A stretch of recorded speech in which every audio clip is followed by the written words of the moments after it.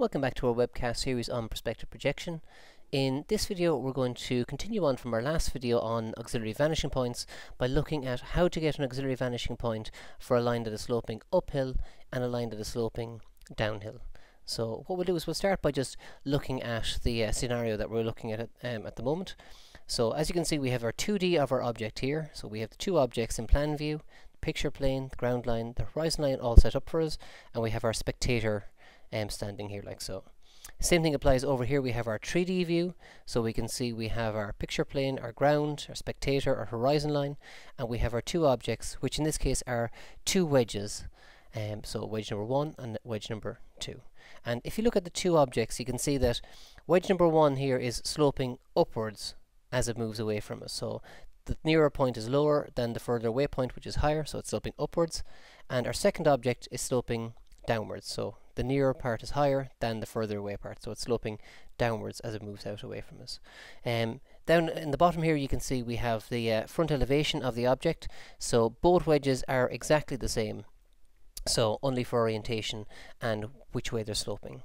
So we're going to begin the question by locating our vanishing points and our auxiliary vanishing points. So like the last video, if you remember, when we talk about vanishing points, we said there's two components that we need to worry about. We need to worry about the direction first of all, and we need to worry about the slope of it. So if you take a look at this wedge here you can see this wedge contains this line here which has direction but is level, so there's no slope on it.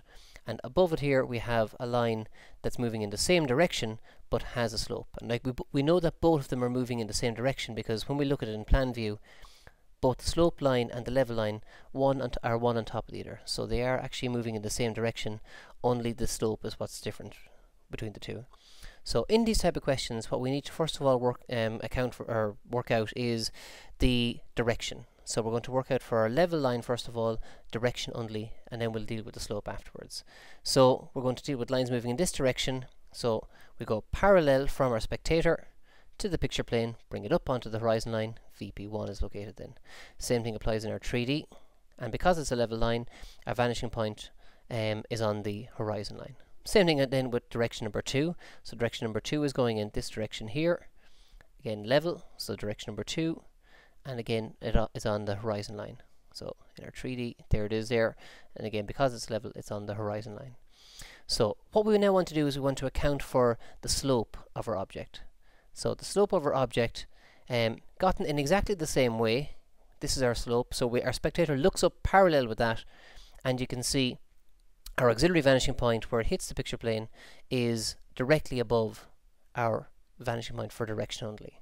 So because this line here and this line here, our level line, have the same direction, one will be directly above the other. What we have to work out is the height. So how much is it? Now we know that if we were to take this scenario here, this slope line and this level line, well, they both appear one on top of the other in our plan view, so we don't want to have to draw an auxiliary of that or look in from the side of that. So the method we used, or we saw in the last video, was to rabat that triangle. So we're hinging this triangle here off our level line, we're knocking it down flat, and we're going to draw it as if it was in a knockdown position, like so, a rabatted position. So to do that in our plan view, this is our hinge line. So we're using this level line here as our hinge line. So this is going to be the base that we're going to work from. You can see the angle that we'll be looking at hasn't changed when it's rabatted down. So we have the front elevation of our object here, which can locate us the slope. We can either measure the angle with a protractor, or we can use the measurements that were given and construct the angle here in our object. So that's what we're going to do. So first of all, we're going to take our distance out, so distance x here, and I'm going to come out the distance here on my hinge line, and it's very, very important that you work with your direction line or your hinge line for that. And then we have our direction y, which is perpendicular to that, so we're coming out perpendicular here, the same distance. So there is our triangular wedge drawn in, so that's the angle drawn in off of our hinge line. So to locate our height for our auxiliary vanishing point, you can see there's our hinge line, there's our line here. The angle that they're contained is actually at 90 degrees from where our line hits the picture plane. So we're going to emulate that down here. There's where our line hits the picture plane. We come out perpendicular to it, and we continue on our slope. and that gives us our height. So that's our height from our vanishing point, from our horizon line, straight up to our auxiliary vanishing point. So we can mark that off here, and now we've located our auxiliary vanishing point. And it's just worth noting that the fact that we're looking uphill means that the auxiliary vanishing point is going to be above the horizon line. So that's how we locate our auxiliary vanishing point above the horizon. Now we're going to do exactly the same thing for our downhill slope. So this angle is exactly the same. Now you'll see, working off this wedge here, we have a new direction. So the direction we're moving in is this direction. So we're going to work off this as our hinge line. I say very, very important that you account for the direction. So the direction is this direction for this particular line. So this is our line parallel, and we're going to keep the same basic approach. So looking downhill, this is our distance falling below the horizon line. So if you're looking uphill, it's above it. If you're looking downhill, you're looking below the horizon line, or our auxiliary vanishing point is going to be below the horizon line. Like in the last question, we're going to rabat that onto its side, so we'll be able to see the actual height in our plan view. So, and like the last question, we're going to mark off our distance along our line. We're going to come out perpendicular, and there's our angle drawn in like so. And from where our hinge line hits the picture plane, we're going to come out perpendicular to it, and we're going to continue it on. So there's our height there, like that. And it's just worthwhile mentioning that a common mistake that people make is that they take this line here and they continue it on until it hits the picture plane, and they take that as the measurement, maybe the distance along there. That isn't the case. It's where the hinge line here, your direction line, hits the picture plane, come perpendicular to it, because as I say, we're taking this original triangle here and we're just swinging it up. So it is a right angle triangle, and it will always be a right angle triangle. So with our H2, this time we're coming below the horizon line, so directly below, because we're sloping downhill. So that's our vanishing points. So we have our vanishing points for our level lines, and we have our auxiliary vanishing points for our sloping lines worked out. So all we need to do now is just complete the actual exercise in the way that we've normally done it. So looking at our objects, we're going to start off with this object here.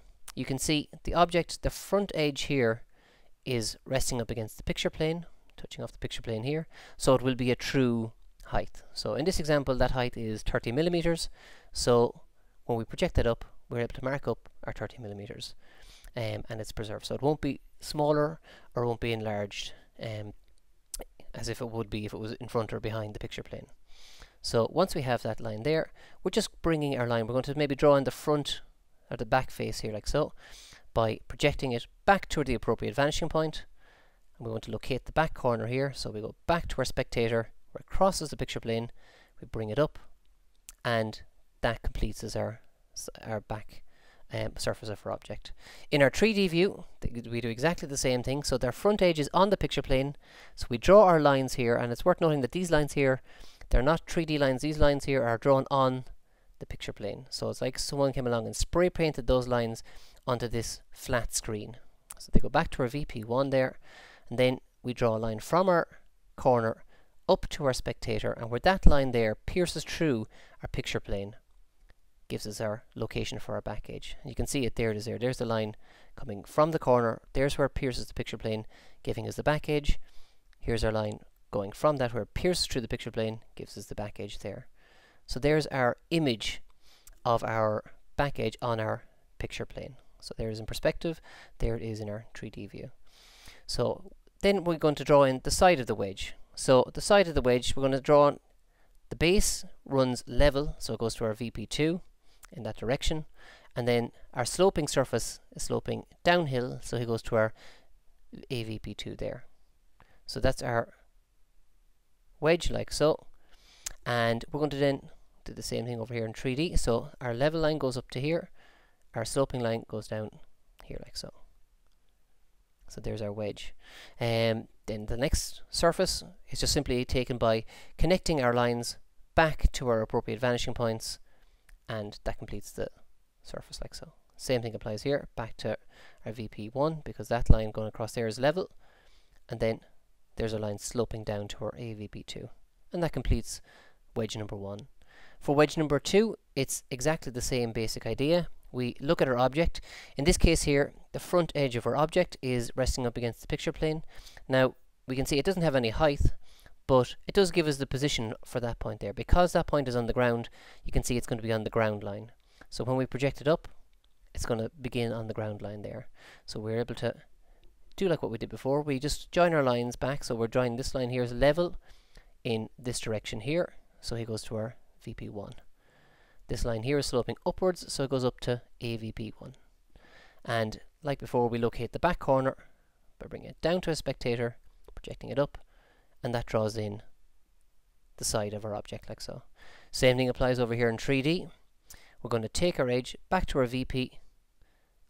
The slope of our wedge goes up to our auxiliary vanishing point, and we locate the back corner by joining the back corner of our actual object to our spectator, where it crosses the picture plane, locates as the position on the image. So there's the side of our object. Next we're going to do is we're going to draw in the depth of the piece. So they're just going level across like that, so they go up to auxiliary or vanishing point 2. We locate the position, and we draw in our uphill slope by going up to AVP1. So there is the top face of our object drawn in. Same thing applies here. We find the depth of the piece, then we locate the position for the back corner, like so, and then we draw in our slope by going to AVP1. So there is the top surface of our object drawn in like so. So that's pretty much the object itself, and I'll just tidy up the thing by just disappearing some of our objects. And just in a case of that, don't forget, when you look at our object there, we have a couple of little things that we need to tidy up. You can see from our 3D view, one of the objects is hidden slightly behind the other. So here we haven't accounted for that. So make sure you account for that either with hidden detail or rub it out just before you finish it up. So that's a more realistic view of what's actually going on with our object. If you want, you can shade it in just to make it look a little bit more realistic. But all the components are in place there at the moment, so we've reached the end or the solution to our question. So as usual, hopefully this has been of some help to you, and keep looking at the videos for more information. Thank you very much.